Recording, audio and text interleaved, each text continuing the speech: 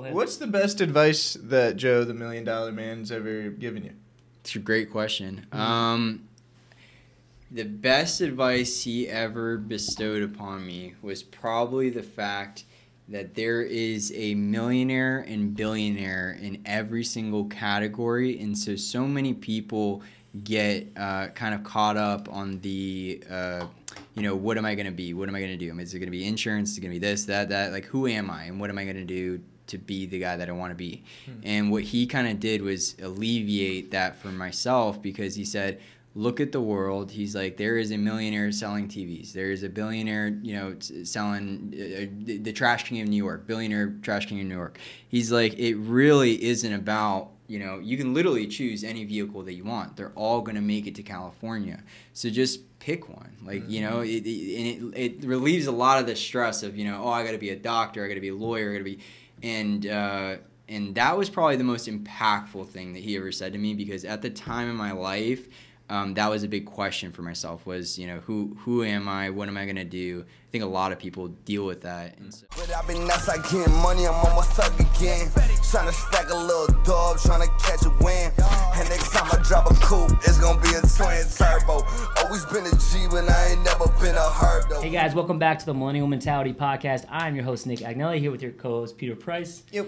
And this is Chandler Coven. Yeah. Hey. As always, guys, thank you for watching, listening, viewing, and subscribing. Continue to tell your family and friends about us, guys. It means the world. Your support through this journey is awesome. So we appreciate that, and we just want to continue to grow and spread our message. So thank you guys so much for that. Today we have Chandler on, and Chandler has somewhat of a wild story, but a story I want to dive into because there's so many different pillars to it.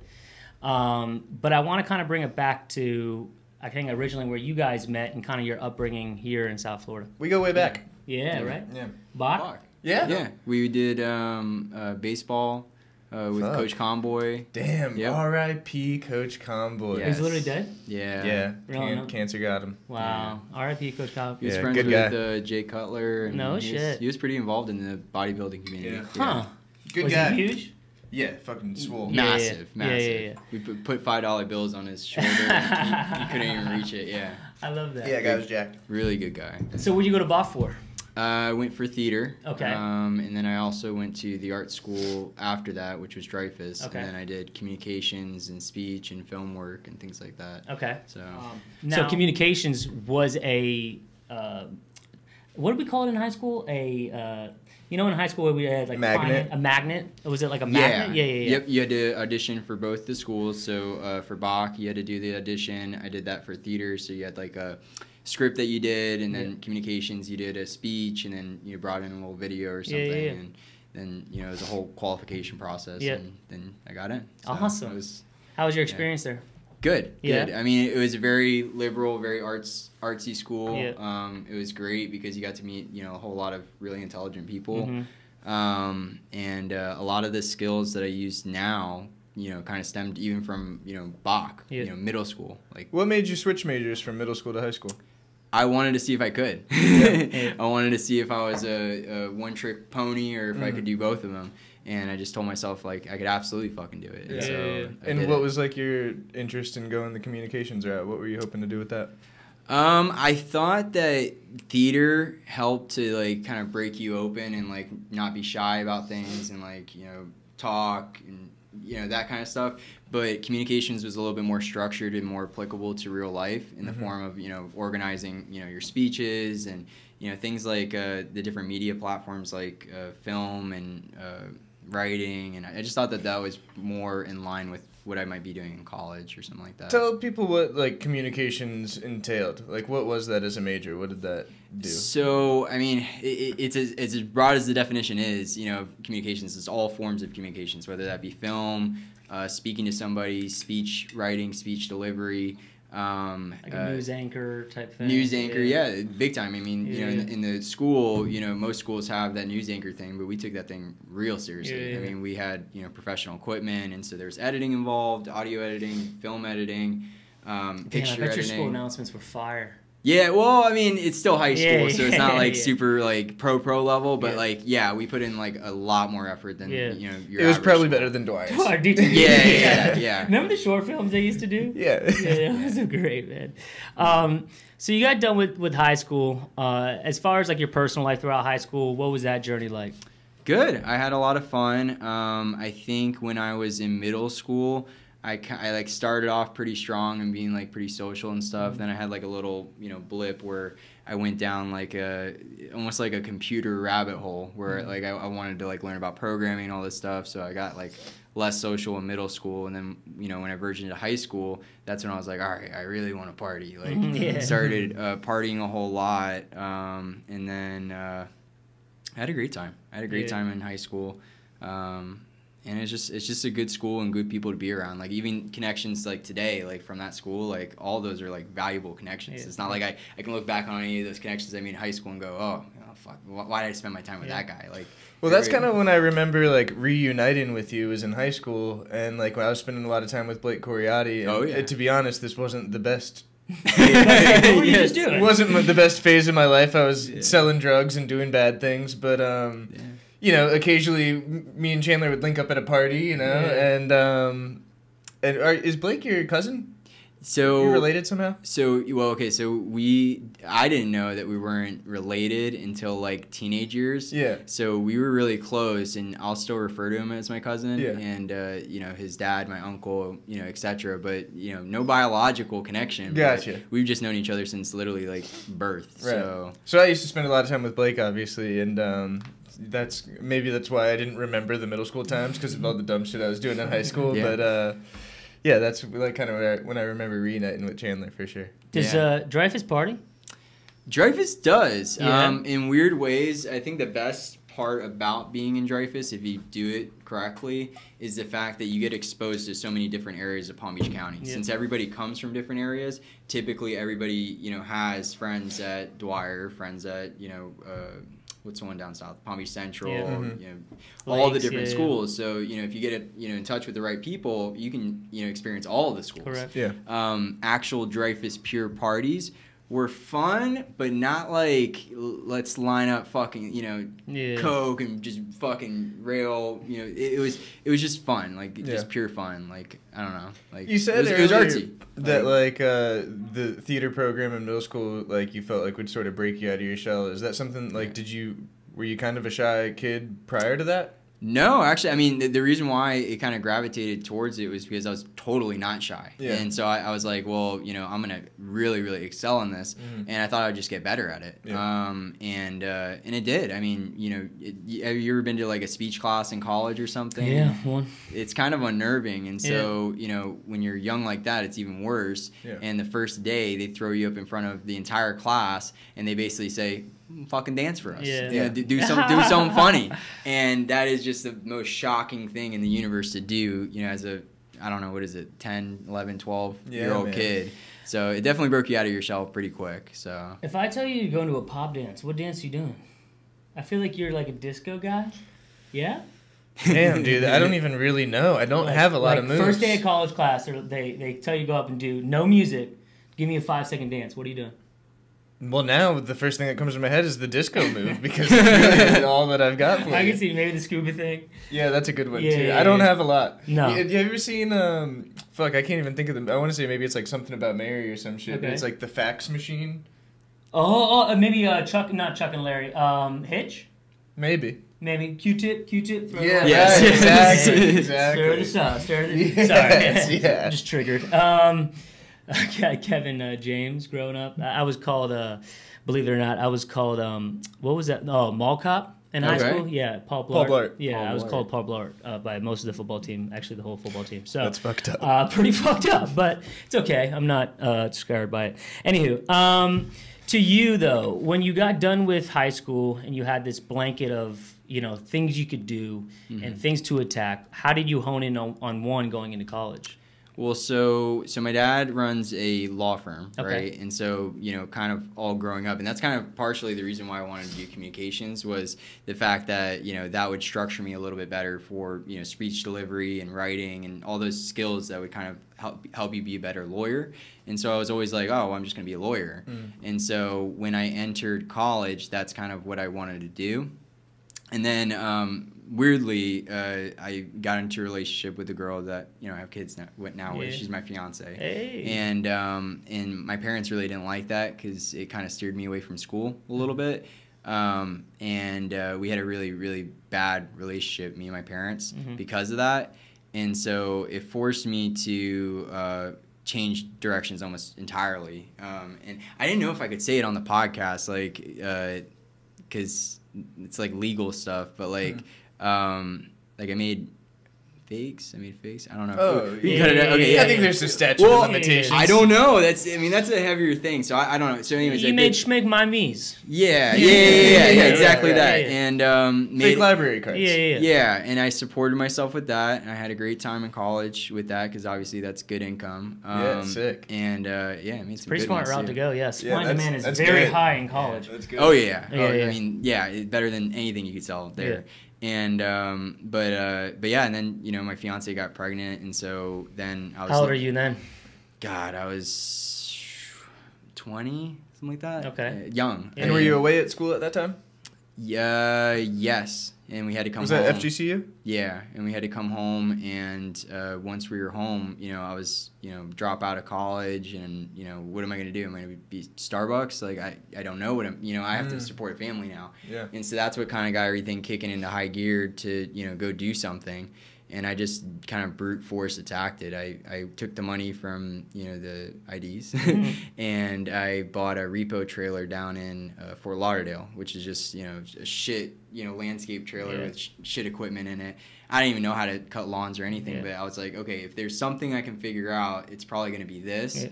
And so there's a whole, life cycle there of me learning, all this stuff and going up to these doors, not even know how to cut a lawn and just knocking and saying, hey, can I do your lawn? Can you do it? And negotiating prices and stuff. And so, that kind of just snowballed into, getting it bigger and bigger and bigger and learning all kinds of new stuff. There's different dynamics of the business that make more money. And you probably experienced that. Squeeze your margins some places and open them up others, Hiring employees, dealing with machinery, loans, getting an LLC started up, getting insurance for it. I mean, the whole nine. I went through the whole life cycle. And it eventually got me to the place, like a successful place where I didn't have to work anymore. I had to work. Like I'm the owner. I have to bring. I got to kill the fish. You didn't have to and do bring it labor home. anymore. I didn't have to do labor. And so and then you meet a lot of cool people like that, just like with any business. And you gravitate towards the smarter people, and they help you out a little bit. And then that's when I got the opportunity to acquire the larger business. There's a whole story behind that, and I don't want to we got time. How long was the door to door you running the show by yourself phase? That probably about a year and a half. Yeah, longer than I would have wanted to, but I didn't have part of the process though. Yeah, no, there's a lot of head bumps and a lot of lost money and just scraping by in the beginning because goal number one was just to employ yourself at the same pay rate as you would somewhere else. Yeah, but then you realize all the extra costs and then what the going rates are for things. And I bumped my head like a million fucking times on all kinds of shit. And door knocking, we would go, entire weeks just door knocking, bringing the truck around and going, hey, $50 right now, I'll cut your lawn. And we learned a lot from that. I mean, when you do brute force stuff like that and just attack it and bump your head a million times, it's sometimes the best learning that you can possibly do. So that accelerated me really fast. But on a good day, how many lawns would you do? During that time, the door knocking, as we were kind of snowballing there, you would collect more and more accounts, and so your average would get higher. But if it was just door knocking, what was being produced off the door knocking, maybe 3 lawns, maybe a total of $200 something, which is peanuts when you remove gas and things like that. But then you scrape up 1 account, and since that's recurring revenue, that kind of helped steam the ship forward.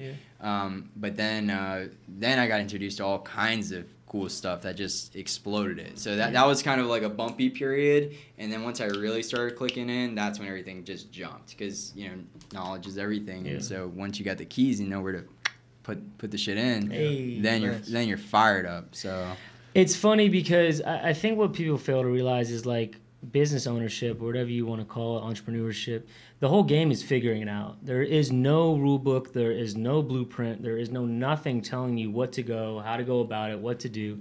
Pete has questions of himself about his business. I have questions of myself about my business. I'm sure you do as well.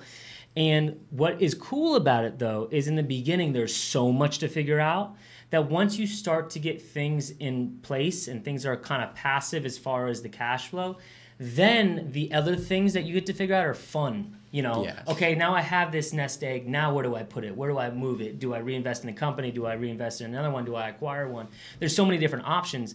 But then the figuring out bullshit turns into figuring out cool shit. Yes. And that's when things accelerate, you know, and that's the overnight success. Or, oh my God, how did Chandler get that quick? It wasn't that quick. You were door knocking for 18 months before that happened. But then they just saw the back end of the figuring it out. No one ever sees, you know, how much stuff you got to do just to come up with this simple fucking answer. And if someone were to give you that simple answer, it would take 2 fucking seconds, and you wouldn't even probably value the information given to you. But God, like that whole year worth of information, I could flip over to you in a second, and it just seems so easy or so obvious, but it took that much time, and it's never stopped. I mean, as the business, you know, life cycle has grown, like that has never stopped. I just went, you know, $10,000 deep, and you know, 3 weeks worth of, you know, rumbling and tumbling through different, you know, contractors just to find out an answer that I really wanted, and it was a $10,000 answer that I wanted, and I could give it to you like that, but it was hard as fuck to get that get that answer, and it doesn't stop. So, but so you said you wound up acquiring a larger landscaping business down the road. Yeah, well, okay, so a little bit better description of that is, so I got the opportunity to acquire that business.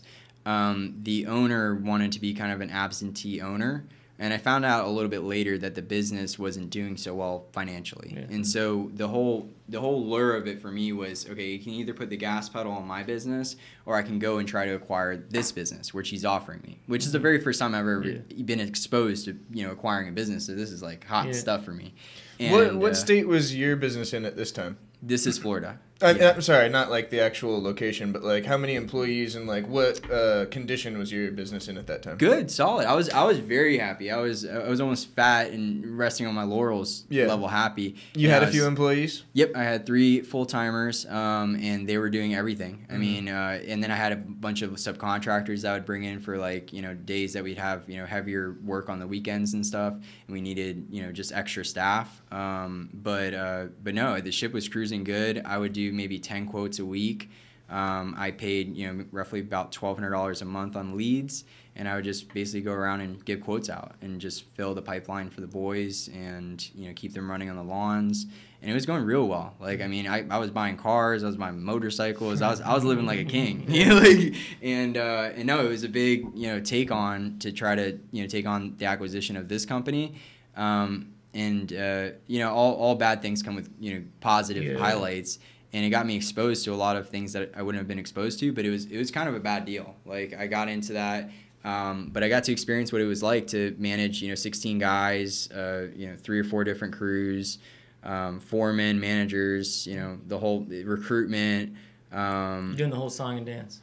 Everything. And so, and then not only that, but by running that big of a company, I got to meet a whole lot of very valuable individuals, and that's the people who kind of are guiding me right now. And so no, like that whole experience was super valuable to me, because that's when I met Joe, and Joe's the guy with the $250 million fund. And he is just a plethora of knowledge. I mean, the guy IPO'd on Wall Street. I mean, how many people you run across today? You know, like, I would own a shirt if I did that. I ran $1 billion company. What do you want to ask me? And then, you know, my other guy who I work for right now, and he owns the largest independent insurance agency in Florida. Okay. And so this guy's big swinger, and he's just wildly intelligent. So just good people to be around now. But yeah, I mean, I think sharks always recognize sharks. I don't call myself a shark here, but shark meaning, I mean, if you know, you know. It's like someone who always wants more, someone who's driven, someone who wants to write their own story, not someone else's, an entrepreneur type vibe, and just a go-getter, a figure-outer, whatever. That's a shark to me. And I think when you recognize sharks growing up and as you get older, and even in your 40s and 50s, if you see a young one, it's almost like a younger version of yourself. And I think that's why those mentorships always get attracted.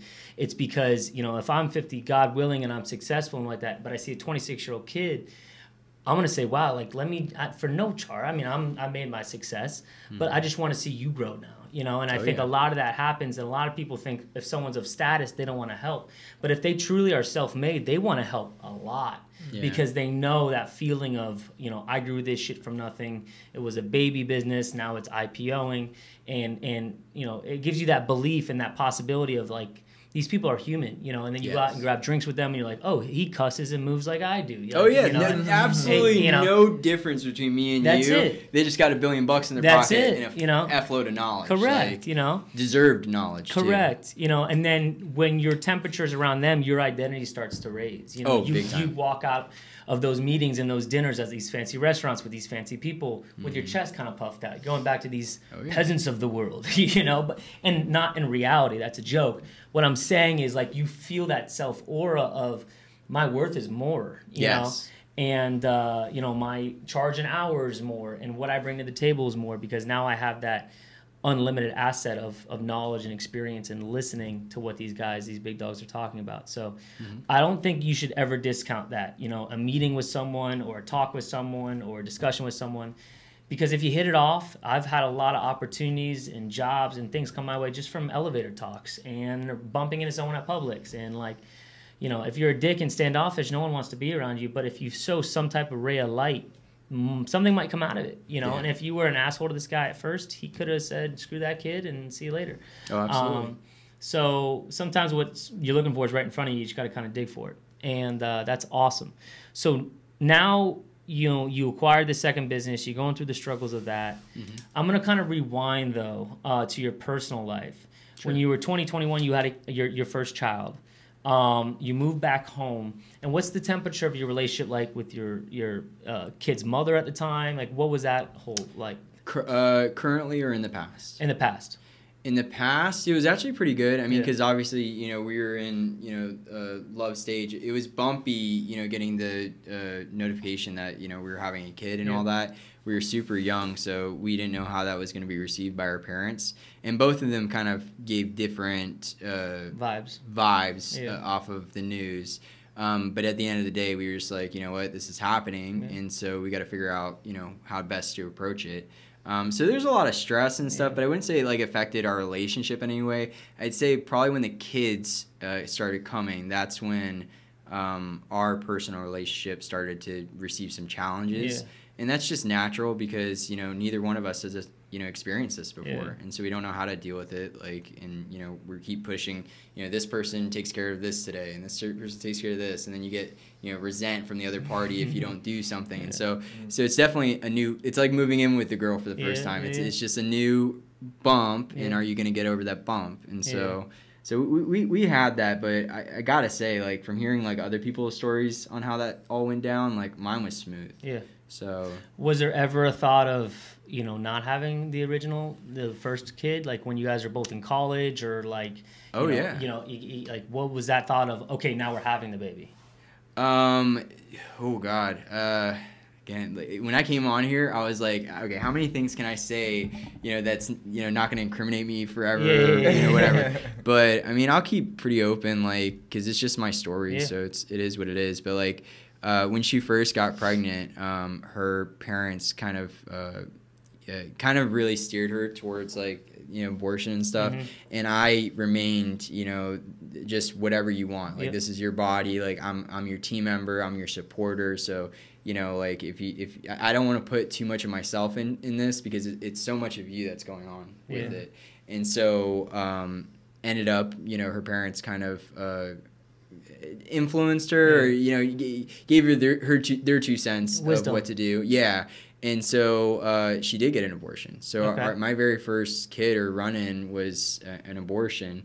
And then only a couple months later, both of us were kind of mental wrecks because of what we just did, the life that could have happened or whatever, that we ended up, going back and we got pregnant again. And obviously we went through that one. And that one turned into Peyton, and he's my son. He had a wild birth story and everything. He went through a rough birth, and so he's autistic. And so then just a couple years later, I was being very successful at the time. I had empty rooms in my house, and I thought I was ready to take the fuck off. And I was like, you know what? Like, let's fill up the fucking house. Like, isn't this what you do when you get wealthy? Like, you fill up the house. And so we got my second kid, which is Everly.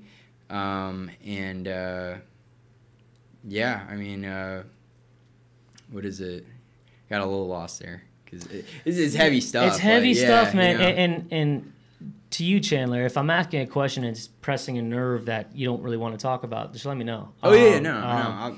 But the last question on it is that just came to my mind, and I know it's really deep, but when you had the first child, but the second pregnancy, and you went through with that, and that child was born, did it make you feel any type of second guessing to the first child that you aborted? Yeah, actually, you know what? Actually, that's a huge conversation piece. I mean, we even talk about that kind of stuff like today, just because it's like what if type conversation. But at the end of the day, literally the one sentence that keeps us in line is, if we didn't do that, then we wouldn't have ever got to experience this beautiful kid named Peyton. And so at the end of the day, if I didn't do that decision, I wouldn't have got to experience this. So you can't really decide on that. Like, I don't feel any regrets because, this is the guy I know and this is the guy I love. And but we talk about it all the time. We like to think about, what it could have been or whatever. But, life has a weird way of lining shit up. Like, and sometimes you have a bumpy path, and that was just our little beauty in it. Yeah, exactly. What is it like being a father? What's your worldly view shift in perspective since being a father to an autistic son? Well, that's pretty wild because, like, growing up, like, you'll run into people with, mental disorders or whatnot. And speaking, directly to the autistic category, my impression of them when I was growing up was that they're a little bit, socially awkward, which is, normal for mental illness or whatever. But they're also kind of dicky to me. Like, and I was kind of abrasive. I didn't really mess with it too much. And to be honest, I wasn't that great of a person to those people. And now, I mean, you can't even talk about how flipped that's become now. And I understand my son intimately, and sure, he presents some of those traits that I even back in the day had a feeling towards, and now I understand them. I know where they come from, and I know why. And he's the sweetest kid on the face of this earth, and he just has a tough time, expressing it. And people say that all the time, that these kids have problems expressing it, but when you're experiencing it on that level, and how I know this kid since the first word he talked, I know that his first thing that he liked, the first toy he liked. And so, everything he does now, even if it seems kind of funky or weird or abrasive, I'm I know exactly what he's trying to get at. And it's not dicky at all. It's actually really sweet. So it's not that his normal's wrong. It's just his normal's different than our normal. Or absolutely. Your normal. And my sister used to have a quote above her bed. She's like, "I'm not weird. I'm just not your normal." And it's so true. It's and the older you get, that's why adolescence is so hard, is because you try to fit in. And then the older you get, you're it's cool to actually fit out. Absolutely. It's cool to be my own person, be a tattoo artist who was a bartender and then turn his life into what he wanted to make it, and cool to be, from my shoes and your shoes, and be different. And that's where the signature is. Yes. And you take this mold of what society is, and you kind of want to be outside of that, because you don't really want to necessarily be like the else. Good, bad, or indifferent, you just don't want to be like them. You want to be your own entity. And so I think it's really interesting because to me, my entire life, like you, I'll admit that, I viewed people who had type of mental illness and disabilities as, I'm not going to say less than, but my immature brain didn't really receive it in a good light. And the older I get, I think sometimes the most beautiful souls come from people like that, because they're able to cultivate this outer worldly view of what they're seeing and how they're interpreting totally it. different perspective. It is, and it brings you back to earth. A, gives you gratitude, but B, it makes you think that, like, love and respect and being kind to others, not knowing if they have conditions or not knowing what their upbringing was like, could pay dividends, and 20 times over to them than you. If you're kind to someone like this, they remember that tenfold more than your kindness to your, to you delivering it. So always be kind, always love, and you never know what someone has or is going through. Yeah. So when you had the second child and then you went through the trials and tribulations with that, that was around the same time you had acquired the business, and that's in full swing.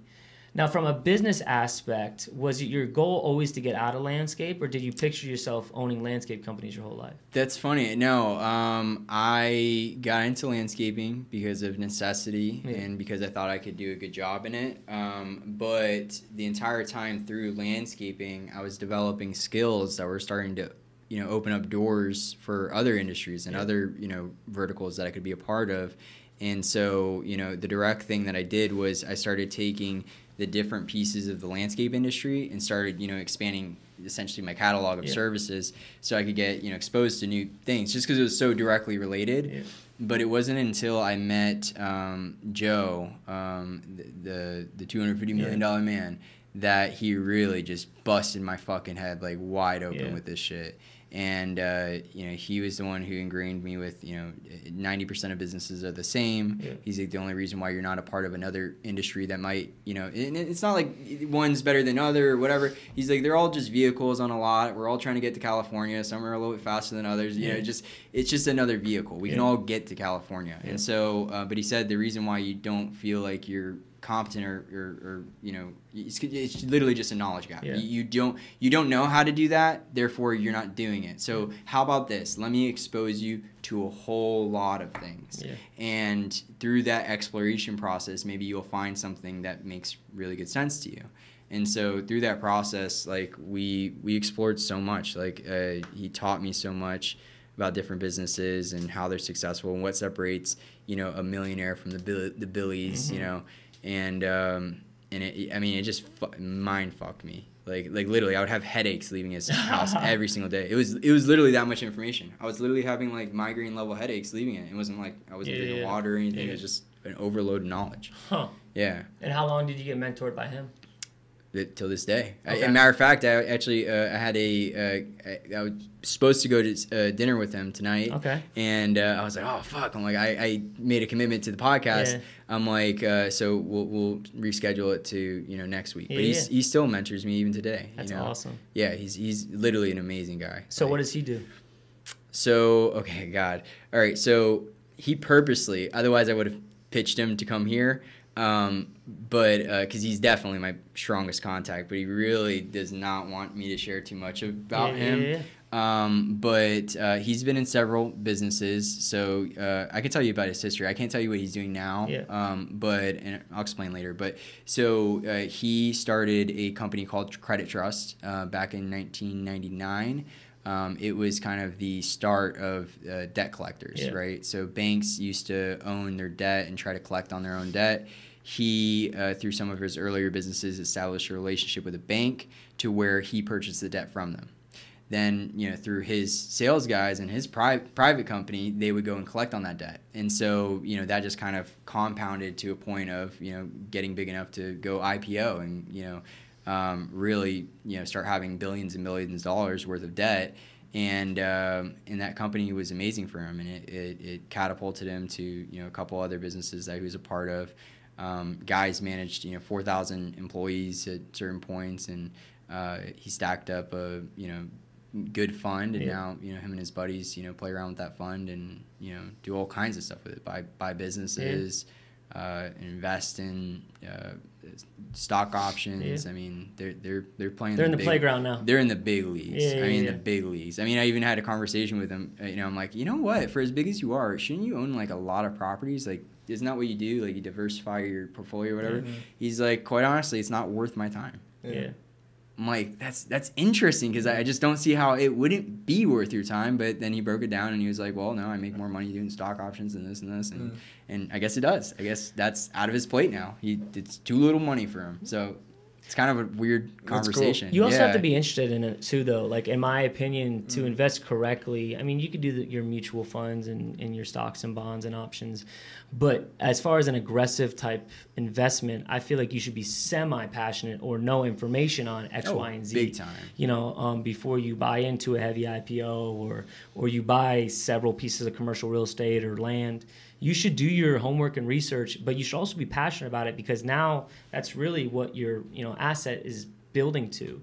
Yeah. And I think at one point, like where Joe is now, you could really keep your options open, but not even the ROI, but more the passion is what drives him in most of his projects, I would guess. Big time. So I think I'll always be like that. To me, real estate's always intrigued the shit out of me. I think it's really interesting and fun, but I know a lot of people who aren't really, turned on by it. And they're like, the risk isn't there and you got to deal with people and this and that. But that's my business. So I always want to, in my future endeavors, invest.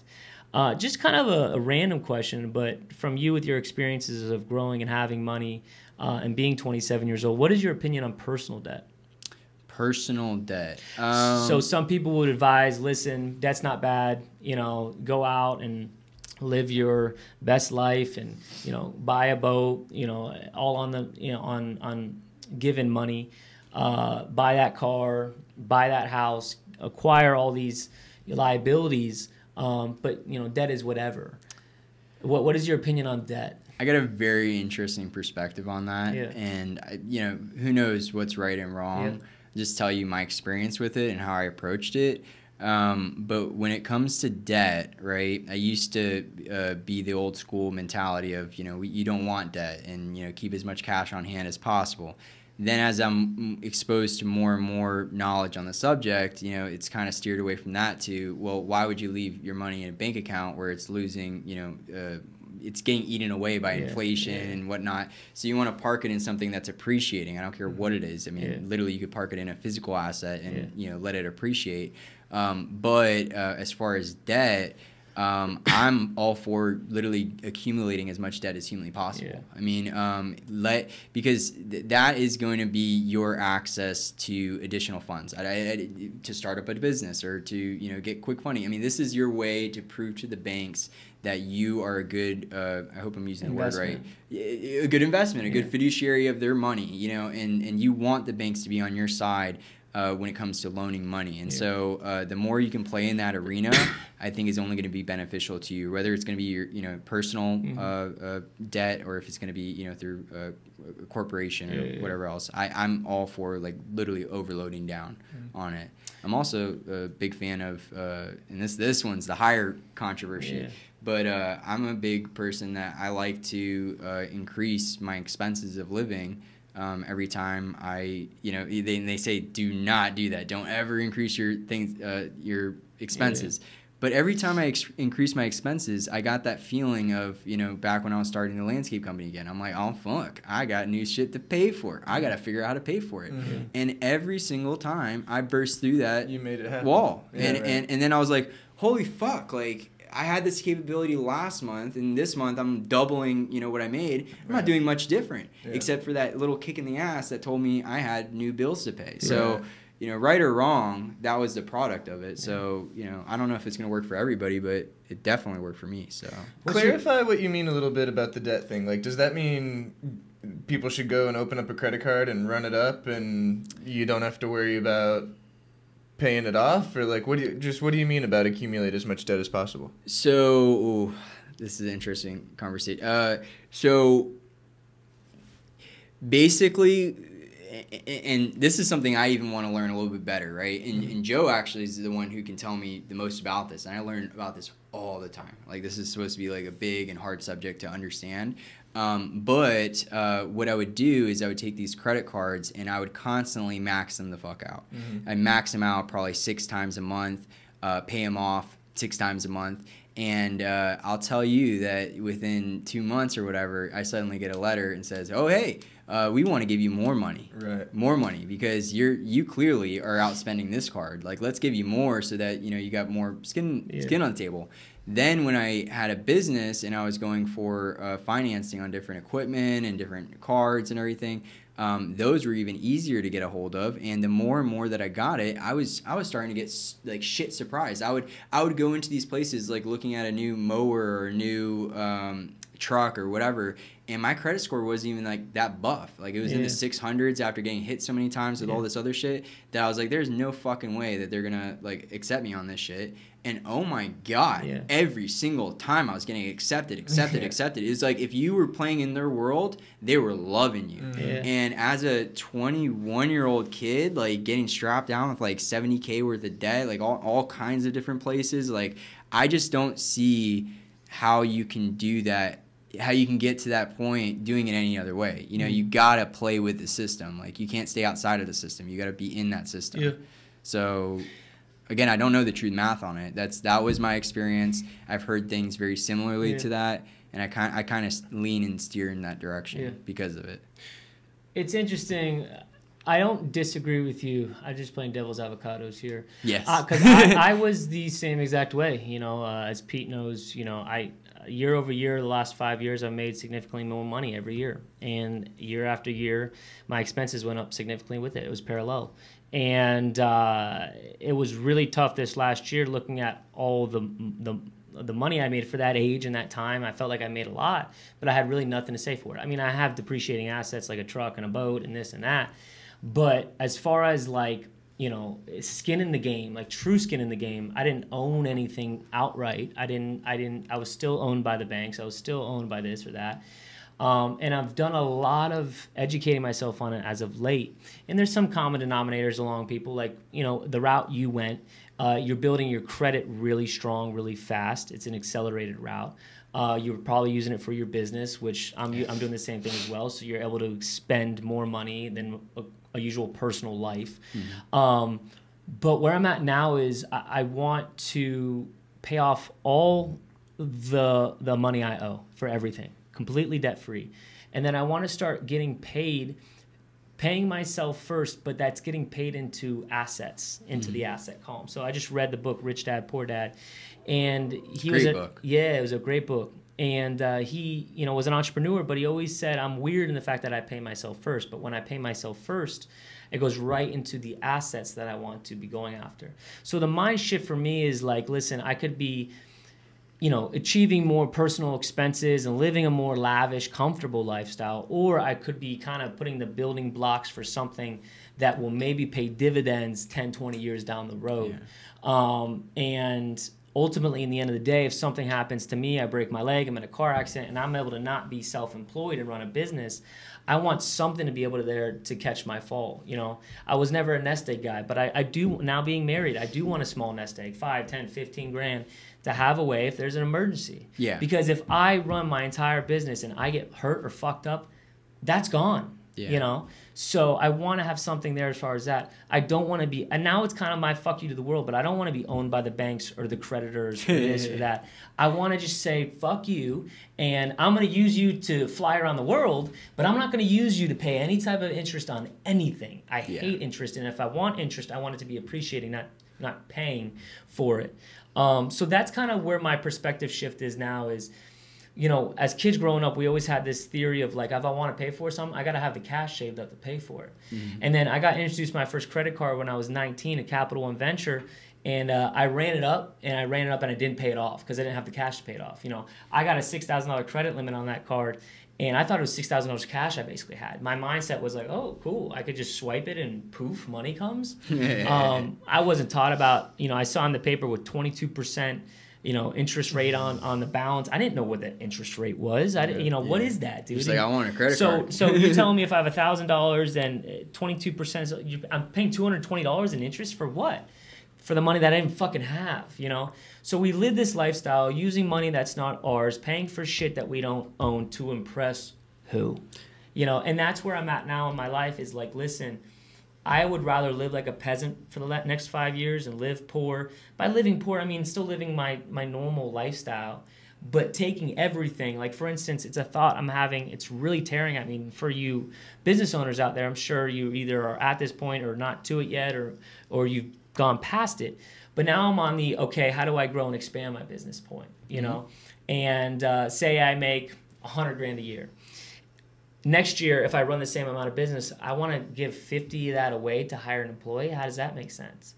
But if I hired 50 more that way employee, I could double my sales, and then I make 150 that year, not 50 That's that year. It's the hardest move to make. So it's a hard move, and it takes balls. And I was talking to my wife about it, and we have very different personalities when it comes to risk and when it comes to liabilities and stress like that. Like, well, you're telling me I'm paying for someone's lifestyle, and they're depending on me, and there's a sense of stress that comes with that. But to me, it's excitement. Like, I have to, like you, I have to pay for my personal lifestyle. I'm going to make the money.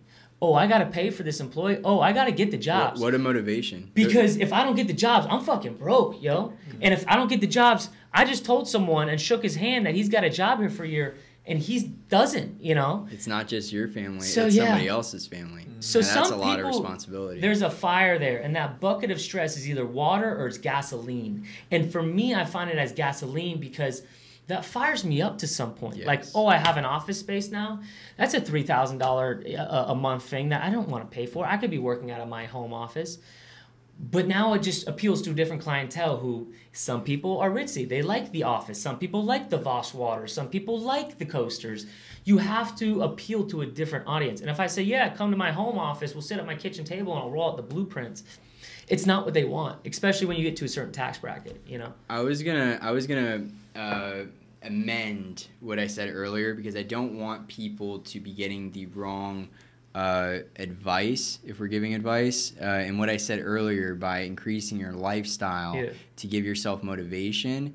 Sure, I did some of that dirty lifestyle boost and getting the motorcycle, and that did do a kick in your ass. Yeah. But as I've grown, what a better way of doing that is to be reinvesting in yourself. If you're going to be doing something like that and kicking yourself in the ass, keep putting the foot to the throttle on things that are progressing you, and you'll still get that feeling, but at least it's a feeling in a positive direction. Yeah. Right. And you were just saying something. Oh, fuck. I like the point you're making right now, though. Like, if you get, for example, the credit card, you don't go and run it up on Yeezys and True Religion jeans. You run it up on a brand new mower and weed whacker so you can take on more clients. Yes. Yeah, absolutely. Not financial advice, by the way. None of this is. But when you were saying that, I think you were saying, like, how you needed to advance, like, the new stepping stone. Like, that's always the worst part about being a business owner, is trying to, get past the second hump. Almost. You maximize what you're capable of doing, then you got to go hire new people, then you got to drop back to the lifestyle you had 2 years ago, just on a roll of a dice. And that's extremely hard. And it's a risk that I feel like a lot of people have a hard time making, because it's something that you don't necessarily have to do because you're in this comfort zone. You could technically stay right where you are now and be content with the $100,000 a year that you're making, because there's nothing wrong with that. But there's just a cap to it, Like at the stage that you're in, you've kind of maxed out the level that you're at, and you're only going to be able to make this much money without hiring the new employees or going to that next step that you need to go to. But it's going to require sometimes, dishing out a fat chunk of money or taking that pay cut to level up to that next stage. Yeah. But that's where the potential is. Absolutely. And I think for some people that it's two different characteristics, but the majority have a hard time understanding this perspective of, I want to continue to push the limits. But to me, the way I interpret it is like, I don't have a comfort zone. I never truly get to a point where I'm like, made 6 figures, I'm chilling. Or I make 6 figures and I'm like, okay, how can I make 7? Yeah. Like how could I change other people's lifestyles like mine. So who do I want to hire? Who do I want to influence and help build this with? And so that's what really excites me now. But to me, it'd almost be worse if I stayed stagnant. It'd almost be worse if I made my 6 figures at my building, being a one-man show, doing my own thing, because I feel like I have this unlocked potential. And a quote that I just thought of, David Goggins, he's an inspirational speaker, said it, but he got asked a question on stage of like, what do you do in the moment where everything is telling you to stop, right? You're failing, you're shitting the bed, things are happening. And he said, my answer is what if? What if it does work out? Mm-hmm. What if I do make the business? What if I do build an asset in a portfolio? What if I am a great husband or a great father or a great father to an autistic son? Or what if? Yeah. And that's what fuels the whole thing is there's so many negative thoughts that come to your mind of this isn't going to happen or this is going to fail or I'm going to fuck up. But what if it goes well? Mm-hmm. You know, what if you do succeed? And for some reason that the connotation with what we're trying to do in society's perspective is what if it goes wrong? Everyone's perspective is what's going to go wrong. Everyone says that. You know, kills me. What's going to fuck up or what's going to go, you know. And my thing is like, yeah, I get it. I think of those thoughts. Like, you'd be an idiot not to. But what if it goes well? You know, what if I do open, you know. And that doesn't mean I'm not preparing myself for the bullshit I'm going to face. But it's preparing it saying, I'm going to get through this because I know what if. Mm-hmm. And then I get to the next one, then I do what if, you know.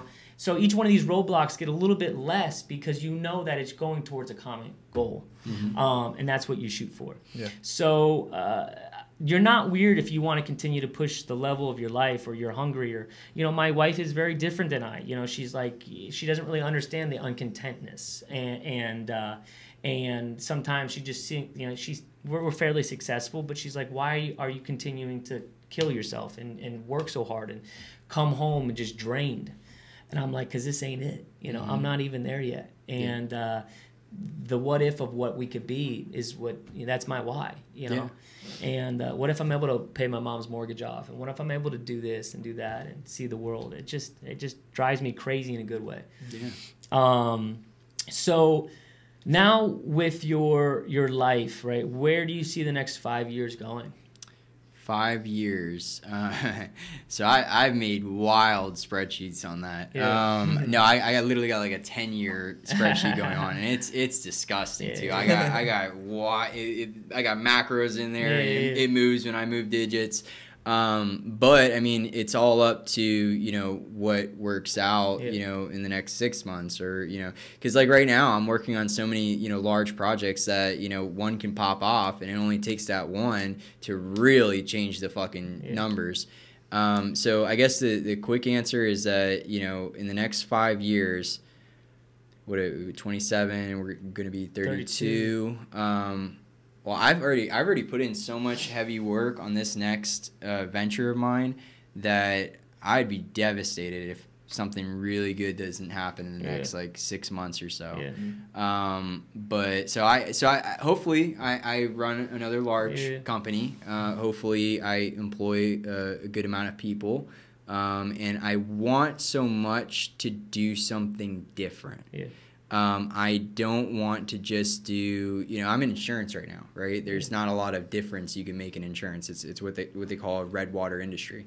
They've been around for forever. Lawyers, doctors, insurance, all these things are red water. And so if I am going to be involved in the red water industry, then I'd like to bring, you know, a big difference. Yeah. But I really would want to be in a really cool industry. I've been steering towards tech a lot recently, just out of necessity for, you know, the industry that I'm in. And I just want to do something cool. I don't really like just like you were saying, like I don't really give about the money. Like I have the power for the money. Like I know how to make it. I know how to duplicate it. I know how to do those things. And so now I just want to like something a whole lot. Yeah. And so if I'm helping a lot of people, if I'm making a decent amount of money to where, you know, I can have cool stuff and help people, those are all positives. But I just want to be involved in something that I like. You want to have a purpose, a bigger purpose. You know? Yeah. And that's something that I struggled with construction because you're swinging a hammer, what's your purpose? You know, or you're just building a house. But to me, I think it's cool in my like dreamy way because we work so hard. I don't know about you, but I envision what my future home is. I call it the Monte Carlo. Oh yeah. But what my end thing is on the Jupiter Inlet, on the water, 2 big boats in the backyard, big pool, my hot wife, just everything there, right? And I envision that so much, like every fucking day I do. Yes. And I'm able to build that for people. Mm-hmm. That's what's really cool because all of my clients are in their 50s, 60s, and 70s, and they're getting to this point now where they want custom and they want it to their own. They want, you know, in my entire life, I wanted to walk into a bathroom. I have a switch right here, and I'm able, you know, those little things like that. So it's really cool. And then when you see the project come together and then walk in and kind of just say, yeah, this is it. Yes. It's pretty cool. Gives you a lot of ideas. Hell too. yeah, man. And it's exciting. It's hard building a house. I was thinking about it the other day, you know, like I'm very not stern, but you know, I press my clients for answers as far as finishes, like flooring and paint colors and trim. There's 1,000. But you know how hard it is to like pick a tile and like pick a paint color and yeah, like I can imagine. You're very OCD too. It's gonna be very hard. It's gonna be for tough. You. Yeah. When a lot of options too. You're gonna put like 15 different whites on the wall because there's 100 whites. Yeah. And it's very hard. So I have some empathy in that fact, you know. I imagine it's also really hard to imagine when you're looking at like the little sample square. Yeah. What it's gonna look like on like the entire thing, you know? Like how do you imagine what the whole house is gonna look like when you're just looking at this little square? And like for instance, these walls here, this is like a light gray, but it almost looks blue. It looks blue, yeah. Yeah. So paint's crazy. There's paint school. Literally. Man, how pissed would you be if you thought you picked gray and it turns out blue? I'd be a little hot. Yeah. A little hot. But I almost like to encourage my people to go very fast. Not very fast. Don't think too much. But don't think too much. Like, look at a wall, boom, I like that one most. And then go. Yeah. You know, because when you actually start analyzing things, you're like, oh, shit, this is hard. You said you want 2 big boats in the back, huh? Yeah. What do you need 2 for? I want a Bahamas boy, and I want, like, a little sandbar guy. Oh, okay. You know. That's cool. I really want a sport fish boat, but, like, how many bones is that? A lot. It's just, it's really... Keep the target high. Yeah. Pete's like, sweet. I'll go to the get a loan for that. Yeah. Put it on the credit card. I do have the gold Amex. By the way, I remembered...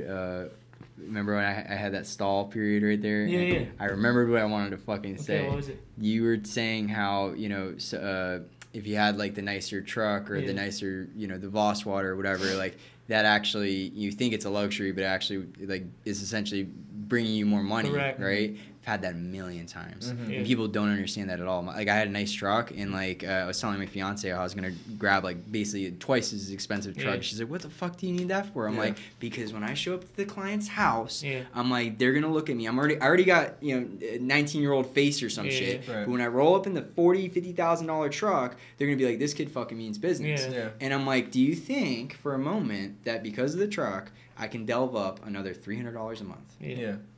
I think so. Yeah. I think so times a lot. Yeah, I'm like, so am I really losing money on buying the truck, or am I missing out on money? Yeah.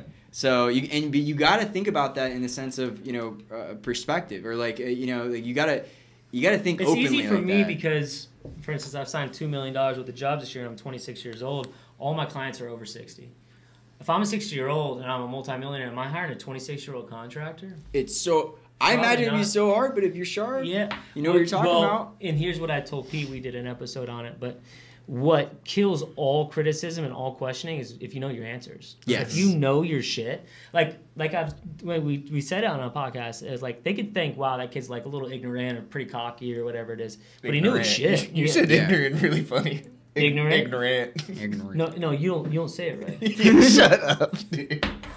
That kid's a little ignorant. Pete has a speech impediment. Yeah. So, random thought. Completely random. This is going to be absolutely out of the blue. But I was in Publix today. Public bathroom. When was the last time you used the bathroom at Publix? Almost never, right? Right, last week. It had to be a bad day.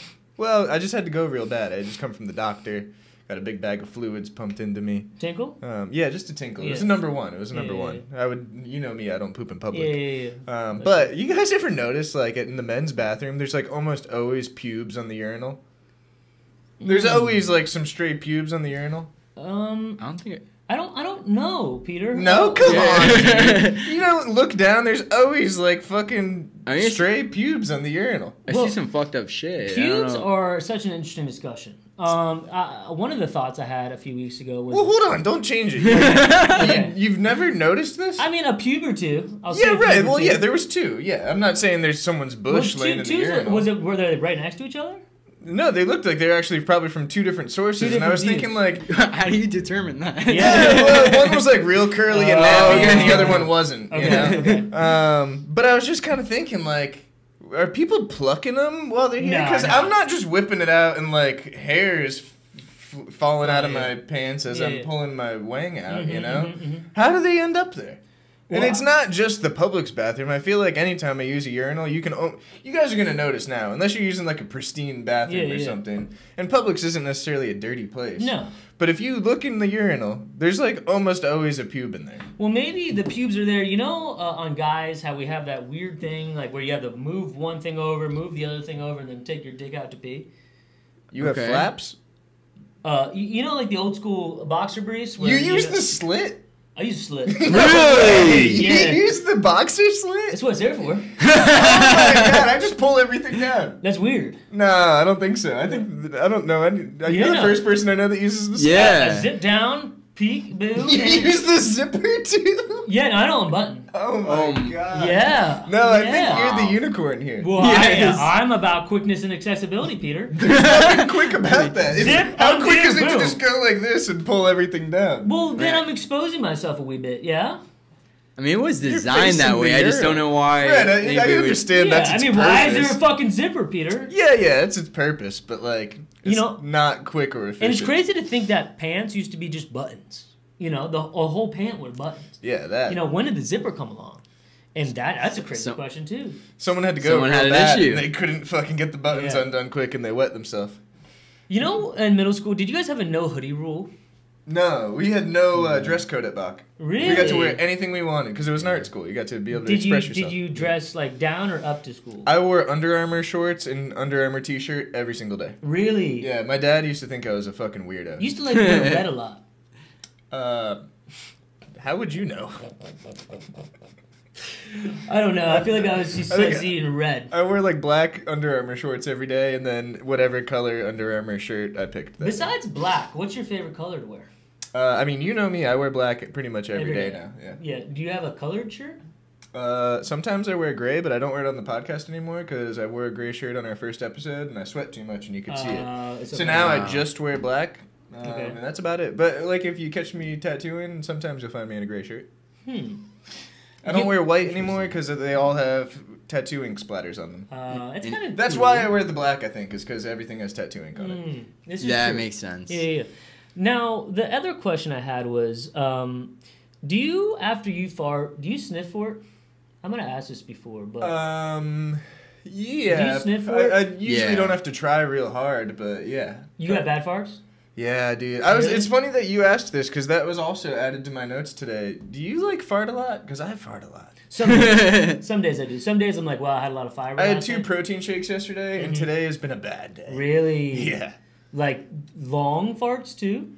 Yeah, I've got like vocal farts. Really? And like, thank God I'm in one of those.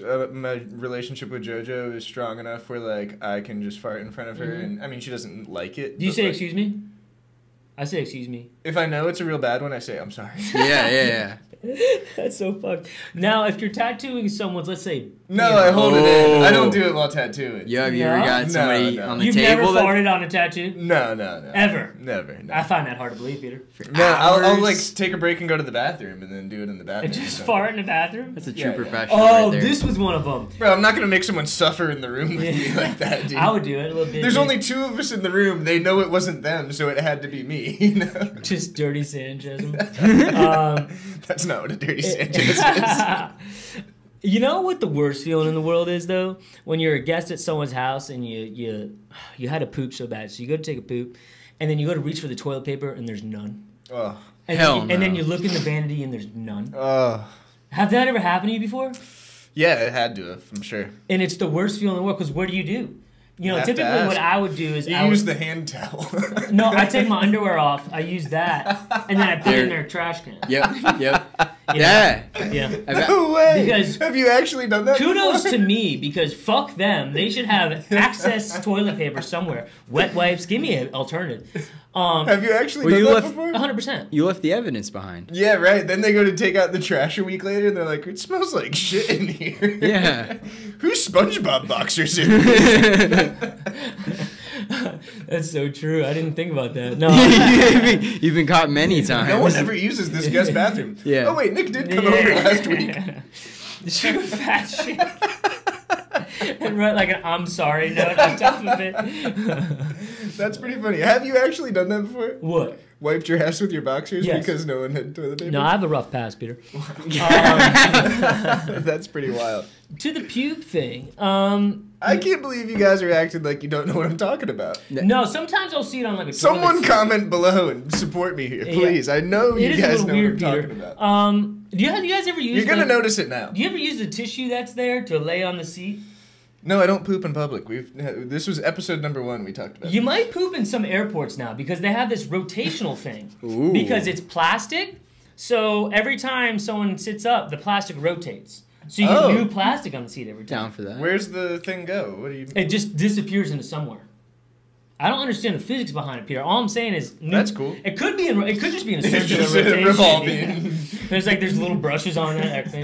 That's pretty smart. That's cool. Question to pubes. Have you ever reached down in your pubes and pulled out like an 8-inch hair and you're like, where'd that come from? Please say yes. Not down there. No, I do have some of those randomly on my body. Like I've got 2 on my neck that randomly are like wicked long. But you've never done that out of your balls or anything like that? Have you, Chandler?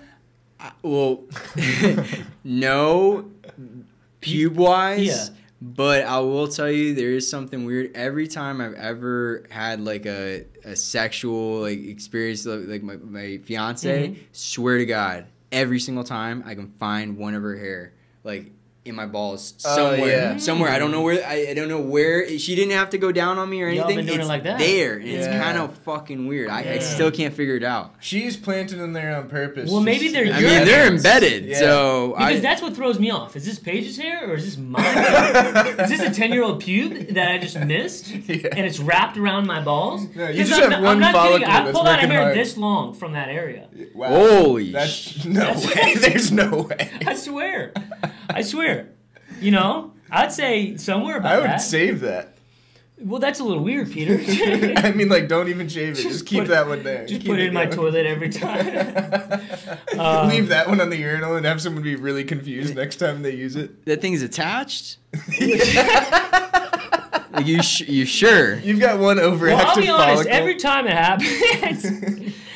happens, which is about like once a quarter, it does like it pulls from somewhere. So I think I might have wrapped around or something. Because at some point I do feel like a little yank, you know? Yeah. I don't know if that's yanking. So I don't know, right? Don't judge me. What I'm getting at is I think it's Paige not, is blonde. It would be pretty easy to tell. yeah, you're Sure, right. But sure. I know strawberry blonde, who knows? But with us being in consistent relationships, how often you guys grooming down there? You know? Not that often anymore. Yeah, about once a month or Maybe twice. maybe twice? How I about use you? the trimmer too. All the time. Not even. Oh yeah? You know who actually Blake got me into that. What? I don't know. Regular No, I grooming? mean like. No. Well, it was. I mean, obviously, I grew up, and Yeah. we're talking about things like, oh, do you Sure. shave? You shave? And we're all trying to figure this out. Yeah. And I remember it just being the weirdest thing that Blake was like, "Yo, dude, I fucking baby that shit. Like, it is Oh, yeah. clean." And I thought it was the weirdest fucking thing, but he put a lot of sense into it. He's like, Yeah. oh, man, because now you got, like, a clean landscape. They can go anywhere they want. Right. Like, and I'm like, all right, bet. Like, so now... Just a standard. All the way up to here. I Yeah. mean, every 3 days, 4 And you're going days, clean like, shave? Clean shave, everything. What? Yeah, like, clean. Wow. Yeah. So I'll like once a month do the clean shave, Mhm. and then probably hit it with the trim again like another time at some point in the month. And then that's about all the manscaping I do. I have to ask. And then my face is kind of the same way. I'll do like one clean shave a month and then one trim Zip, a zip, month. zip. And that's about it. When you got Not pregnant, with the same trimmer. we get it, Peter. Just to clarify. He likes pubes. When you got pregnant twice in like 6 months or whatever it was, 8 months, Sure. were you guys using any type of protection at all? No, it was God, you're making me expose everything here. No, actually, so we had one night where we busted, no protection or whatever. Best feeling in the world. And, and we were just like, oh, well, we were scared for like 2 weeks. Nothing happened. Then we took a plan B. Then we did it again and After again. 2 weeks, you took a plan B? Yeah. Does it work that way? I don't think that's so, like the but it next made us feel better. Like, that's And plan B. we did it for I don't know, like 6 months straight, and like anybody like look this shit up, like this is bad for you. You do not do this. And so actually we were fucking raw for like 2 years, and I'm talking like, dude, we like having sex.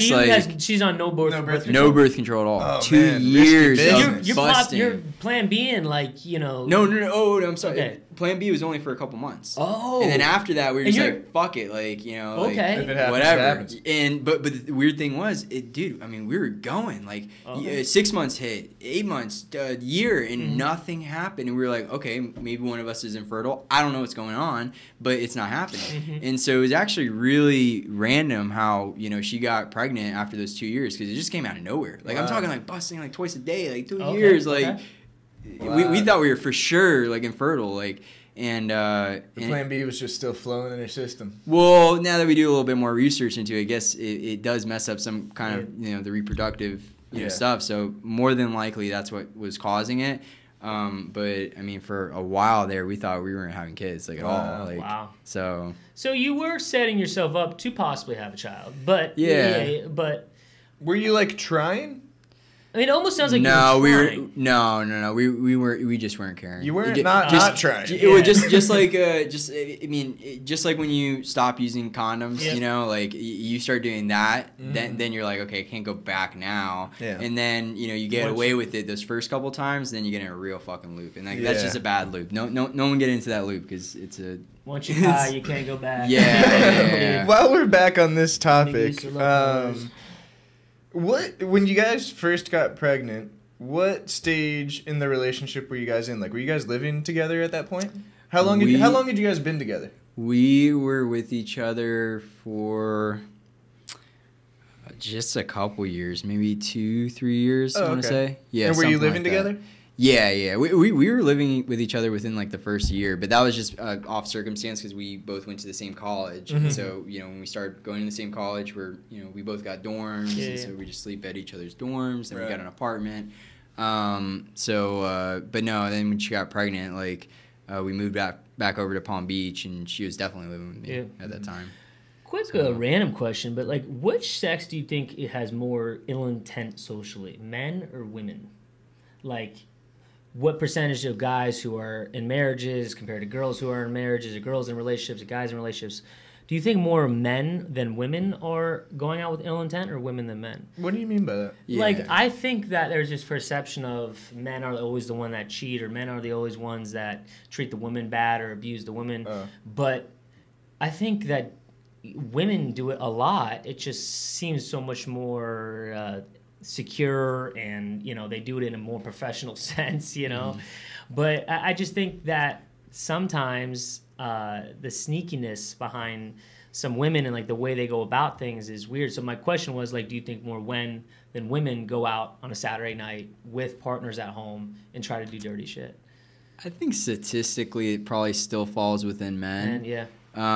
Just because I think I'm still in the belief that women going out and cheating is like a much higher. It's more mental than it is physical. Men are just trying to go fuck. Yeah. Like women, like they can fuck whoever they want. I mean, they see a homeless dude walking by. Like, hey, you want to fuck? Like they're gonna be like, yeah, I want to fuck. True. So That's insane. Yeah. So when they're choosing to go fuck, it's a real like ass decision. So I think just statistically it has to be the guys, but not dismissing the bad girls out there. Sure. Like, And to there's go plenty. back to the original question and to change it, like the verbiage back to ill intent instead of just cheating, I think it's swayed a little bit more towards women in the last few years because of that same reason and like the way social media is. maybe girls aren't like physically doing the dirt of like cheating as often, but they've got the backup plan on standby more often than not, you know, because of how easy it is for them to do so. They've got dudes in their DMs every day who they've been entertaining those messages just in case, you know, their boyfriend starts acting up and wants to do some fuck shit. Then they're ready to do some fuck shit right back, you know? So they may not actually go out on Saturday night and cheat, because then they're going to get called a slut or be, like, shamed, you know, socially.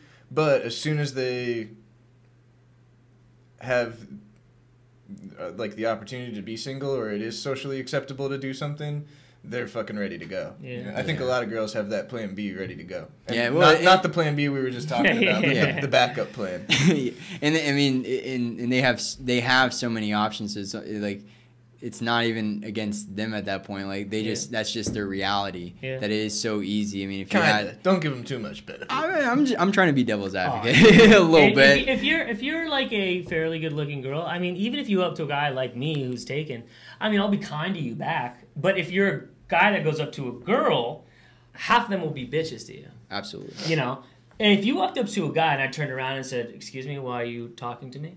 That's like, dude, what's his issue? You know? I mean, who punched him in the face? But I feel like if you went up to a girl and did that, you're like, all right, well, she just doesn't want to talk to me. You know, it's like somewhat of the norm. Yeah. So I think there's this different perception, and like, I don't know. It just was getting to me the other day that I think, you know, sometimes women don't get called out on their shit as much. I think that's true. But I think it's pretty equal. Yeah. There's a lot of dudes doing dirt out there, but there's a lot of chicks doing dirt out there. Yeah. It's all circumstantial. This is true. Well, that was a hell of a roller coaster. Chandler, I've still got something for you. Go ahead. What's the best advice that Joe, the $1 Million Man's ever given you? It's a great question. The best advice he ever bestowed upon me was probably the fact that there is a millionaire and billionaire in every single category. And so many people get kind of caught up on the, you know, what am I going to be? What am I going to do? Is it going to be insurance? Is it going to be this, that? Like, who am I? And what am I going to do to be the guy that I want to be? And what he kind of did was alleviate that for myself, because he said, look at the world. He's like, there is a millionaire selling TVs. There is a billionaire, you know, selling the Trash King of New York, billionaire Trash King of New York. He's like, it really isn't about, you know, you can literally choose any vehicle that you want. They're all going to make it to California. So just pick one. Like, you know, it relieves a lot of the stress of, you know, oh, I got to be a doctor, I got to be a lawyer, I got to be, and that was probably the most impactful thing that he ever said to me, because at the time in my life, that was a big question for myself, was, you know, who am I? What am I going to do? I think a lot of people deal with that. And so, you know, it's so true. It's I mean, you can be the billion dollar landscape guy. You can, because guess what? The guy who does run the $1 billion landscape company wants to sell it. What? Wants to sell it. He wants to sell it, probably, the $1 billion. Like, someone's always acquiring something. Yeah, well, but like, he started with a truck. You know, like he started from somewhere. And so, you know, in that same mentality, why not you? And so the opportunity is always going to be there, whether you want to sell pillows or lights, or you want to be in construction, you want to be in real estate, whatever you want to do, you can be the $1 billion guy in that category. And so it alleviates a lot of the pressure. And I think that was probably the best thing he ever told me. I love that. On that same token, though, what confuses me a little is because with saying that, I would assume that you did landscaping, now you'd be the billionaire landscaping guy. Sure. But you did landscaping, and then, you know, you got into insurance, and then now you're looking at other ventures. So my question is, are we jumping ventures to get on the faster vehicle to California, or are we jumping ventures because this venture is not necessarily faster, but it's going to fulfill me more? You know, how do we pick that? Yeah, so you hit him with a lot of great questions. But so, so it originally was the $1 billion landscape guy. But another thing that he poised to me was, he said, you know, theoretically, you know, there are, you know, faster vehicles. And he's like, you know, while they'll all get you to California, it takes, you know, this much of knowledge to hop into a faster vehicle. And by the way, there's just as many of these fast vehicles as there are slow vehicles. So the original thing that he said was still true, and you can still choose. You know what I'm saying? Like, and so anyways, finance, is the number one creator of millionaires. They say real estate a lot of the times, but it's finance, and finance is a broad spectrum. You can be a banker, you can do stocks, you can do insurance on the very off. So I knew that I at least wanted to be a part of that winning squad. And it just so happened that one of my strong connections was the guy with the largest insurance agency, or largest independent insurance agency in the state of Florida. And he was a guy that I really looked up to. He was a very smart guy that you'd run into battle with. And so I just got involved in that, and I found a lot of positives about it, because I really thought about it deeply. One of the things that I really didn't like about landscaping in particular was the fact that I took a trip to France, right? And the entire time I was in France, I was staring at my phone, just like getting problems lined up with all these, landscape crews. The truck broke, this and that, and I just felt the money getting burned the fuck out of my hand, and I couldn't do anything about it because I was far away. It required me to be in person to do those operations, right? Or effectively. Insurance is not like that. You're selling PDF documents. And so the lure of insurance to me was it gave me the freedom to do, be wherever I wanted to do, do whatever I wanted to do. The freedom that you want when you become that billionaire that has the time to fly around everywhere, I could get that through insurance. And so, or just in the financial services category. And so that lured me to it. I had a really good role model in the space, and I have a really good team around me that I enjoy working with. And so now that's what's landed me into insurance. But the shiny object syndrome always happens. I mean, I'm always looking at cool other verticals. But you also you'll get lost in that. So you gotta sit down somewhere. It's a hard gray area to find between always looking for opportunities, and like to the car analogy. In my brain, honestly, say you're driving a Toyota Camry and this guy drives by you in a Ferrari, but then he jumps from that Ferrari to a Porsche, but in that jump, he waits about 2 years because he's actually taking a step back because he's in another vertical, and then the Porsche picks up. Yeah. Well, why don't I just drive my Ford, continuously straight? That's something that always pulls at me. And I'm not saying I disagree with what you're saying. What I'm saying is, like, sometimes with my ADD and my always looking for opportunities, I'm like, oh, well, that guy just talked to me about a 6 sales position. Or I have clients who have offered stuff because they know my work ethic and whatnot. And I'm like, wow, I could be the lead of this sales region, and I'd be making $250,000, and what's the ceiling on that? But then I do that, and then that's into another world I don't know, and there's going to be problems and issues. So I'm not saying it's stagnant, but it's definitely a slower step, and then you do it in a slower step. So it's hard for me because it tugs at me, right? Like, I'm on this vehicle I know where it's going in my heart. It could take 5, 10, 20 years to get there, but I know that I'm going to push it there. Or I continue to jump to these verticals that look shiny and bright. Who knows? The Porsche looks shiny and bright. What's under the hood? And so that's what gets in my head sometimes, where it's like, just keep chugging away, don't quit. And if you don't quit, you're going to be successful at it, If I had to redo my decisions, right, by hopping industries like that, what I would do differently is, instead of having that shiny object, like, again, I made a very strategic plan, and I think I did it appropriately, but what I would have done more is, when I looked at all those shiny objects, instead of looking at them as something I needed to go hop into, I would have taken the shiny aspects of them and brought them over into the place that I was operating in. So you kind of do it both ways, where there's, in other industries, they're doing some things very correctly, like very well, and those same practices can be applied to your industry that may have not been applied previously.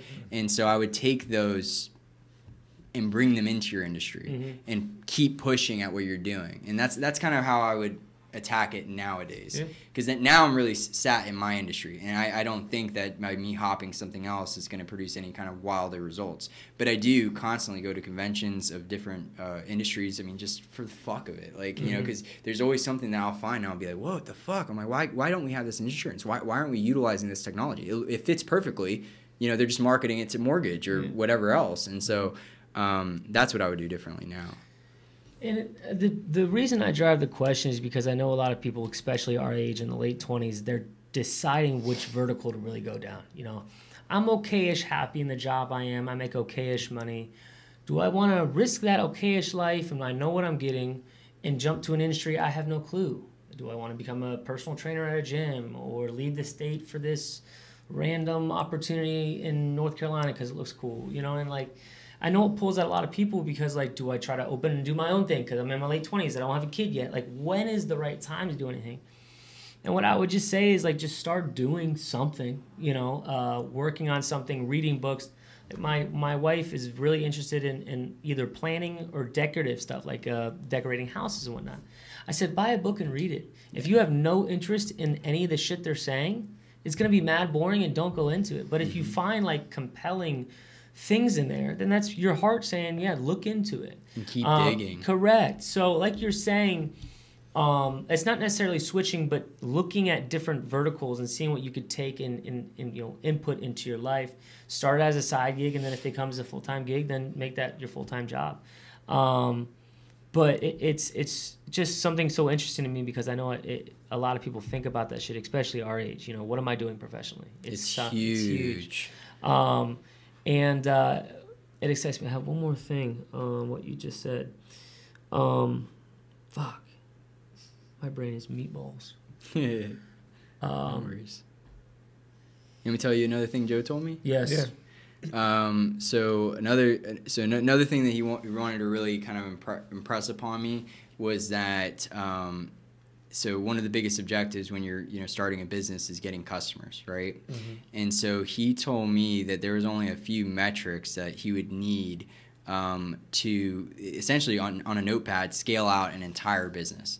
And one of the main metrics was something called a customer acquisition number. And so, doesn't matter what, industry vertical, thing that you're doing right now. He really tried to drive home the fact that you need to have metrifiable, scalable data. And by doing that, what you could do is you could put out a probe or an advertisement, right? And do a micro probe and see what it returns. And so you would get a customer acquisition number off a very small probe test. Mm-hmm. And once you got a campaign that worked efficiently or gave you a positive ROI, you would just double down on that and roll and then move on to your next campaign and your next campaign, because every time you insert $10, it pops out $100. Yeah. And that one dynamic was what he said separated those the local millionaires to the national guys. He said, when you understand that concept, if that's your mission, is to keep getting positive campaigns going, positive processes, because you remember, a campaign could be a business-to-business type campaign, or it could be a paid advertising, it could be a billboard. All mediums make sense at a certain price point. And so he just tried to push upon me that it doesn't take a lot of money to get that math down. That math is super important. And once you get that number, how much it costs you to get a customer, he's like, then you can go light speed. Yeah, because then you could quantify everything. Yep. I love that. That's actually brilliant. I'm going to definitely take that to because it's hard, like you saying, okay, I want more business. Do we double down on Google ads? Do we, try this, try that, Facebook leads, Instagram, where do you go? I don't have a website. I don't have anything. All of our work is word of mouth. I get random calls, I pick it up, and it's a new client. I think what I'm really feeling good about is if I take that level of what I know now with social media with the podcast, and I take that level of hospitality, what I learned in 4 years serving, and I create kind of this whole environment where I'm able to go from the media route when I meet you in person, what I could bring to the table there, and then ultimately our product.